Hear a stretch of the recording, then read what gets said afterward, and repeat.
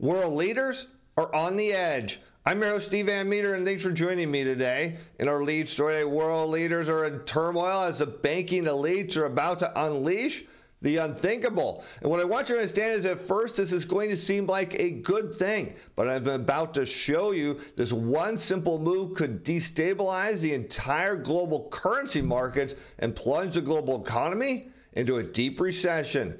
Plus, we have a sponsor for today's show. Canadian North Resources is back. You can find them on the TSXV under symbol CNRI and on the OTCQX under symbol CNRSF. And they just announced a huge increase in indicated metals, and their stock is coming out of a bottoming pattern. This is a chart you don't want to miss out on. Some big players have come in and put a stop. It's starting to move higher, and this is a simple buy and fly deal. I'm going to make the case of why the stock could as much as double in price. Stay tuned to the end of the show or check out the pinned comment or description for more information. Now let's head over to Bloomberg, where we picked today's story up with a headline: German inflation slows further as the ECB readies June rate cut. Now at first glance this seems like a very good thing. Hey, central bankers are going to cut rates. The problem is, as I'm going to show you, this could destabilize global currency markets. Now remember, we've been talking about how the yuan and the yen are on the edge of an abyss getting ready to collapse. This move won't help that at all. In fact, it'll make it even worse as consumer prices rose an annual 2.3% last month. This in Germany, down from 2.7% in February and less than the 2.4% median estimate by economists. Food costs now were a key driver of the slowdown. And if you look at this chart and you think, wait a minute, that looks somewhat familiar. Well, it should, because it looks much like the U.S. Consumer Price Index, that's shown in blue against the Consumer Price Index. All items total for Germany in red. And you can see the relationship here is that we are indeed in a global economy and that we are coupled together. So where inflation goes in other major industrial countries, well, the U.S. is indeed likely to follow, suggesting that any notion that central bankers here in the U.S. believe that inflation is going higher, well, what we're seeing around the world says that's not likely at all. But the overall picture is still that of a broad weakening, allowing the ECB to prepare investors for the first reduction in borrowing costs in June. And this is indeed a dangerous move, because what I want to understand is that central bankers typically work together. They actually move policy in similar forms because they start to have these divergent policies, and it has a huge impact on currency markets. We're seeing that in China. We're seeing that in Japan. Soon we're going to see it in the European Union, and it's not a good thing at all, because as we look, you note that of course the Fed talks about inflation and central bankers talk about it, but we know there isn't a strong relationship between the Consumer Price Index and the federal funds rate. Now, something they want you to believe, but it just really isn't there. But yet in Germany, fewer companies are planning to raise their prices, particularly in consumer-related industries. This from an IFO Institute report released recently. A lingering concern is labor market resilience and the resulting large gains in wages that could keep underlying inflation elevated for longer. Of course, we busted this myth before. We'll look at it again, that the issue here is about what is coming to the currency markets. So why don't you understand first what's going on in Germany, how policymakers are going to react, and what really is the underlying problem in the German economy, because it's getting worse and much faster there. Confirmation of moderation in pay increases will only arrive slowly, prompting more officials to exclude a rate cut at next week's policy meeting, but they're going to do it at some point, because here we can see from S&P Global, the Germany manufacturing PMI. Look at this. It's down to 41.9 from 42.5. It's getting worse. The German manufacturing sector is contracting at a faster rate, but look what you see in this notes here. Factory job cuts deepen. This is something I said is coming, and it's coming in a big way. Now, we just talked about the U.S. data in the show yesterday that everyone believes is an island from the rest of the world, that it will hit here with a lag and not too far in the future. The drop in the headline PMI in March did, however, mask slower decreases in both new orders and output. That said, the latest declines remain sharp overall amid reports of still weak demand conditions at home, here's the key one, and abroad. This will again affect the U.S. Export sales continued falling steeply at the end of the first quarter, although the rate of decline was the weakest in 11 months. So here you see all the evidence to suggest that the labor market there is indeed going to go. But you'll note that central bankers get fixated, of course, on something called wage increases. Now, you want to understand that if demand is going away, guess what else goes with it? Demand for your currency. That's a huge problem. Here you see the consumer price index, this from the U.S., that in blue, against average hourly earnings of production and non-supervisory employees, that in red. And what do you note is that usually, not always, but usually average hourly earnings tends to follow inflation. And it makes a lot of sense because if companies are raising their prices, then they can pass some of those gains on to the employees in terms of raises. And so that's the factor here. That the reality is if unemployment claims start to move higher, and we're talking about Germany at the moment, then this is dangerous because there's no chance inflation sticks at all. And that means, of course, the ECB then cuts rates and we start to destabilize the global currency markets because that means the dollar's headed higher.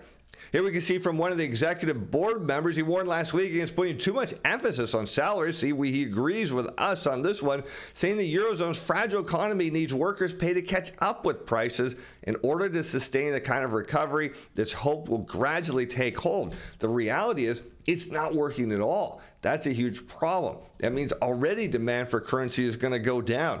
What happens after monetary easing begins is unclear. Well, I'll tell you what's going to happen. Things are going to start destabilizing in a big way. Several officials have stressed the need to remain data dependent and judge developments on a meeting-by-meeting basis, even as others appear to back more rapid loosening, because the underlying issue here is that people believe that central bankers have control of their currencies. This is absolutely critical. And so if you see the ECB cutting, that means, of course, people are going to try to dump the euro. And what does that mean for the dollar? It's going to go up. Well, as far as the yen and the yuan goes, that's already a problem now. As Bank of America sees the yen plunging to 160 per dollar if the Fed delays cuts, and as of right now, that seems to be the case. It's a view that chimes with other strategists who anticipate any BOJ intervention to only offer brief support of the yen. The currency is already weakened beyond levels that prompted authorities to enter the market in 2022, and officials have ramped up warnings against speculators, saying, if you don't stop, we're going to crush you like the bugs you are. Well, the problem is they know very well from past experience that these interventions, well, they don't work, which is what I've said before. It's mostly a threat to create some caution and two-way risk in the market. They know everything depends on the Fed. That means the Fed doesn't cut, everyone else's. The dollar goes up, puts downward pressure, not just on the yen, not causing just problems there, also in China, and then in Europe, as yuan faces mounting pressure as green shoots failed to lift mood. And we said that was going to happen. Everyone said, look, there's a huge rebound in China. And what did I say? Look at the yuan. If it's weak, that means there's no demand for it, that anything you see in the economic data becomes transitory. Sure enough, that's exactly what's happening. As China's currency slid to a 4-month low against the dollar and onshore trading this on Tuesday and came within a few pips of the lower end of the trading range permitted by the PBOC. In a more freely traded offshore market, the yuan has been hovering at a weaker level than the onshore daily limit for 8 consecutive sessions. Signs of stress are also growing in the options market. It's not just the options market we're seeing stress. It's all over the Chinese economy. So you can imagine the ECB comes out and says, hey, you know what? We're going to cut rates. Traders react. They're going to buy the dollar. They're going to sell the euro. That means the yuan's going to go down. That means the yen's going to go down. And look what's going on in China's economy. They need money to come back in the country. They need it to stimulate their economy. And look at this. Country Garden extends sales slump as financial woes pile up. And a decline in their currency isn't going to help much, because what we see here is a transaction plunged 83% year on year. And what did I say back when the crisis started there? That consumers would not buy homes. They would not go out and say, hey, you know what? I want to buy a home from an insolvent developer. They said, no way. That's what we're seeing as a sales drought exacerbates the cash crunch for Country Garden, whose crisis entered a new chapter after it made a surprise announcement last week that will miss a deadline for reporting annual results due to insufficient information. The stock has now been suspended from trading in Hong Kong due to delay, and earlier this year a Hong Kong court received a creditor's petition to wind up the company, meaning sell off some assets to pay off those defaults it did on its dollar debt. And so a weaker yuan here is not going to help at all. It's going to cause even more problems, as China's property sector has so far shown little hint of a turnaround. This is exactly what I said. Private data showed March's home sales extended a steep decline from a year earlier, and agencies don't expect a notable recovery this month. Well, maybe not even this year. And home buyers are avoiding defaulted developers, shocking, on concerns about their ability to complete housing projects. Now, this is just obvious. You know what? And look what happened. Beijing came in and said, okay, you know what? We have an issue here. You're insolvent and you need to finish some homes so people can buy them. Well, good. We'll give money to the banks. The banks will give money to the property developers. They'll finish it and everyone will be happy, except people didn't buy it at all, just as I predicted. And its closest rival, China Evergrande, was ordered to liquidate in January. This is dangerous. Even China Vanke has also seen its sales slump worsen as it tries to stave off default, but good luck with that. And now let's talk about the U.S. economy here, because this all comes back to the dollar. You know, if we see the dollar start to rally here because of these divergent central bank policies, it's going to cause a problem, because right now everyone believes, look at the U.S. economy. It's strong, it's robust, the labor market's intact. And then you get to the JOLTS report. As U.S. job openings holding steady shows labor market resilience, but the trend continues to go down. The number of available positions edged up to 8.76 million, mainly reflecting a pickup in finance and state and local government, from a downward revised 8.75 million in January. Keep in mind, we continue to see downward revisions. That's something that we're getting accustomed to now, the data. The problem with the JOLTS report, my friends, is it's one of the most inaccurate reports there is, because nobody responds to this thing. About 70% of it's made up by the people who actually are in charge of creating the report. Now, they did note there was an increase in hiring. We'll see if that lasts, because the ISM said, well, we saw an increase in firings.